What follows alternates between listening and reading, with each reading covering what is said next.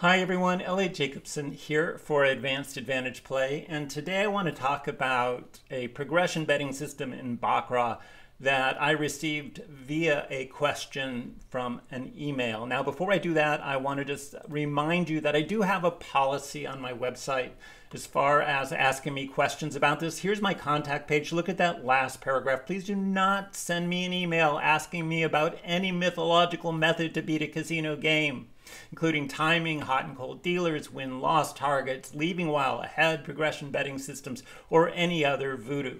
Well, let's just understand that I did get that email, and I sent the person to some videos I previously made, and then they wrote back and gave me details of the system. And, well, me being the kind of person I am, I had to write a computer program that modeled this system. Let me just show you, it's in the very last paragraph here. Just to summarize, this is a progression betting system that is a 6-step Martingale progression. In other words, you double your wager after every loss.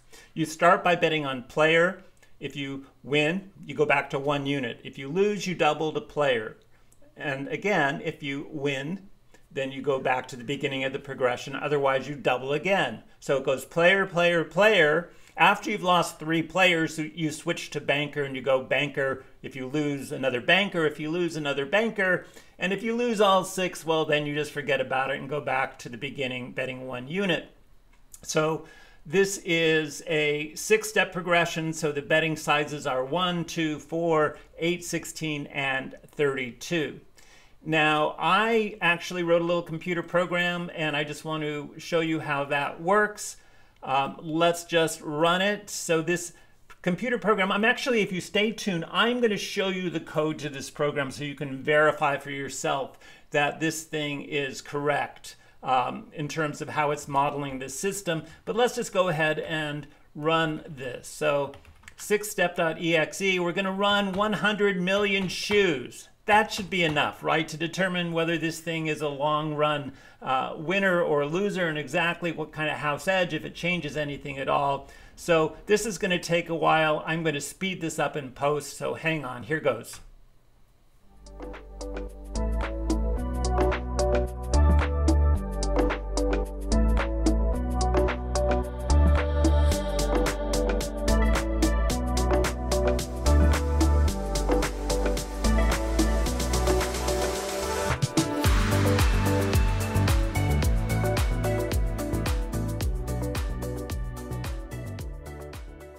Okay, everybody, we are done, and I just think that you can look at those numbers down there. I'm going to talk about those in just a second, but before I do that, let me actually remind you of the combinatorial analysis for Baccarat. So here is the actual analysis, the mathematical theory that tells you that the house edge is about 1.06% for the banker bet. That's that number in the lower right of the top table, and the house edge on the player bet's about 1.24%.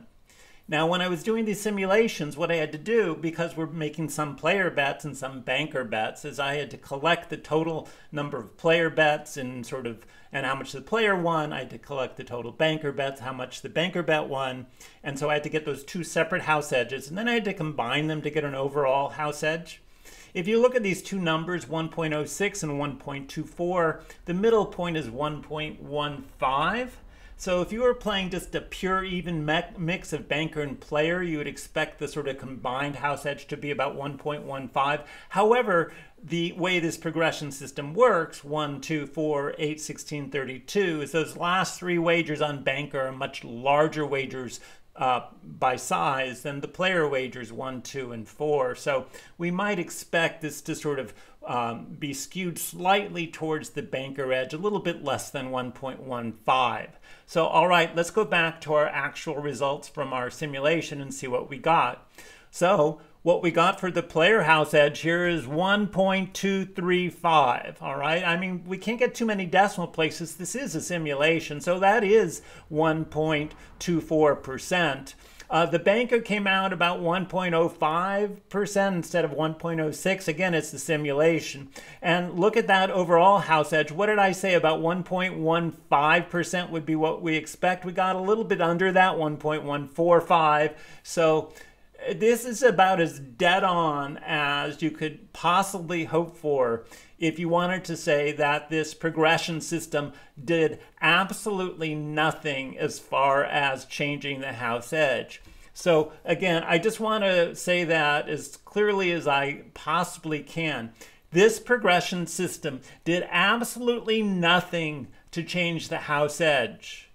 Any betting system that's just based on some pattern and is not otherwise using information, I've talked a lot about information, it's going to lose at the house edge. You cannot change the house edge by rearranging how much you bet and when you make a bet. If you could, the laws of the universe would not exist. We would be in some other universe than this one. So it's not even a hypothetical question. So, okay, let me actually show you the code now. So make a hard break here. If you're the kind of person who likes to see code, stay tuned. I'm going to take you through it. Otherwise, this is a good time to take a break. And definitely, if you're going to play Baccarat, learn some advanced method that works, like card counting a side bet or something else. I mean, don't fall for this nonsense. And please, don't send me any more emails. I've asked you not to. Don't. You can tell it triggers me just a little bit. All right, here we go.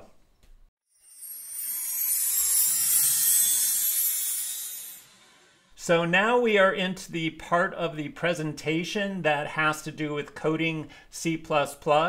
So all of this stuff at the top is just sort of standard stuff. Let me take you to some of these variables here. So the player total, banker total, these are just when we're actually figuring out the result of the hand. So I have some variables here. Let's see. Current wager, that's the amount we're wagering on the current hand. Next wager is the amount we intend to wager on the next hand. You will need those two variables if you're doing a progression system. You see I have the total player wagers, the total player win, the total banker wagers, the total banker win, right? And how many shoes we're going to play. I then declare an array. That is a shoe array, and I initialize and I shuffle that. I have a shuffling algorithm I will sort of scan through down below.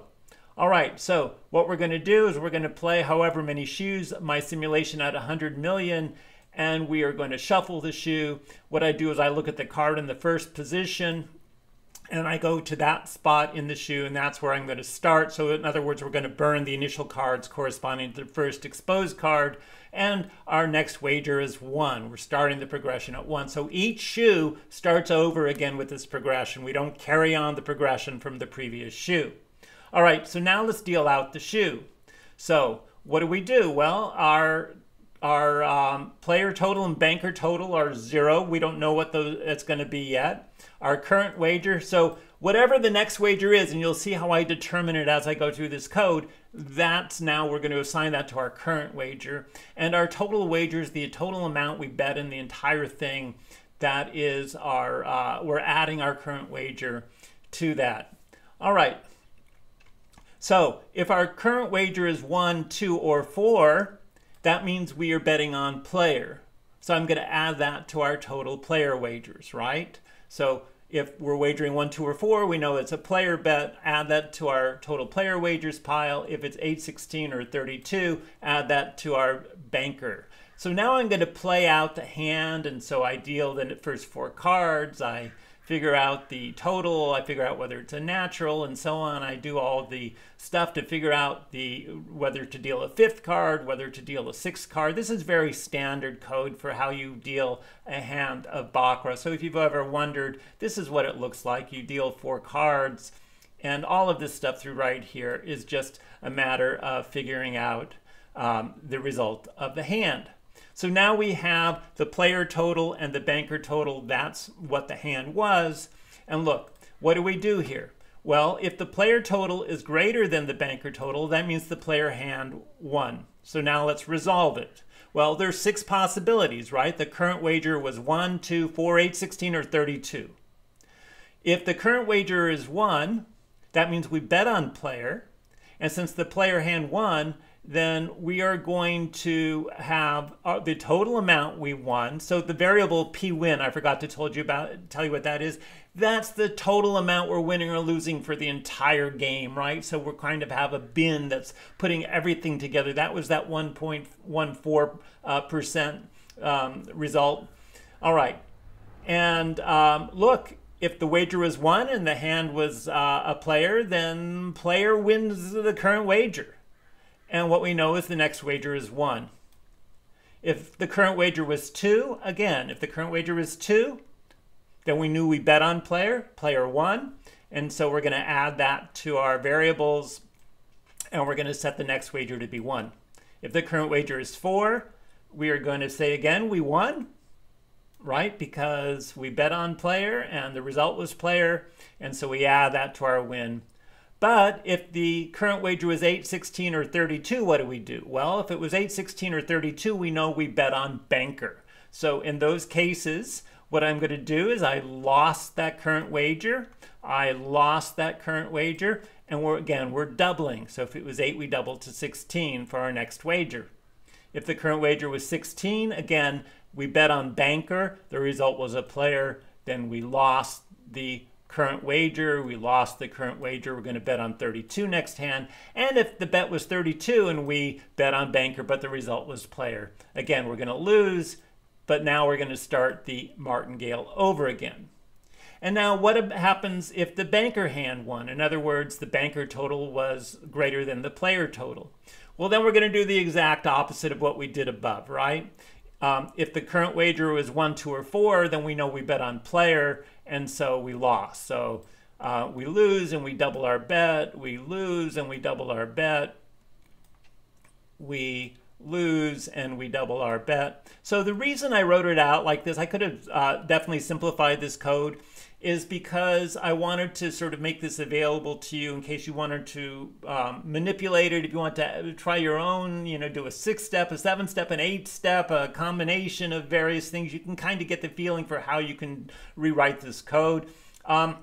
Okay, if the current wager was 8, 16, or 32, we know we bet on banker. We're in the situation when banker wins. And so how much do we win? Well, we're in commission game, so we're going to win 0.95 times our current wager, right? We're taking out the 5% commission.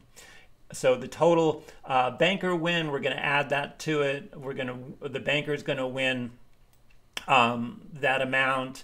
And our overall win rate is going to be that as well. And we see we're going to set our next wager to 1. So that's it. And of course, look, if the hand ended in a tie, then we're not going to do anything. We're just going to leave things the same. That's usually how these progression systems work. You don't change anything. And then I just run the thing, right? I just run it, and here's the output. And that's all the code is right there. That's the entirety of the code. And I'm just going to let you see how I initialized the shoe and the algorithm I used to shuffle the shoe. It's just not that hard to do this. There you go. I have an audit to make sure the shoe is what I want it to be, and so on. Okay. I'm going to try and make this code available to you. I'll put a link in the comments, but you can see this is the code that does what I claimed it did, right? It's not doing something else. So let me just come back. Hi, everyone, again. So what did I just show you? I just showed you that a 6-step martingale based on the pattern player, player, player, banker, banker, banker, does absolutely nothing, 0 to change the house edge, right? An absolute 0, an absolute waste of time. If you think you're winning, if somebody tells you they're winning using this system, if you see somebody using this system and they say, oh, this is a winning system, then one of 3 things. They are either lying to you, or they are delusional, or they're lucky, and luck does happen, right? So one of those things is the outcome, but what is definitely not the outcome is that they have a winning system. So, all right, everyone, I hope that was fun for you. Sally Jacobson. See you later.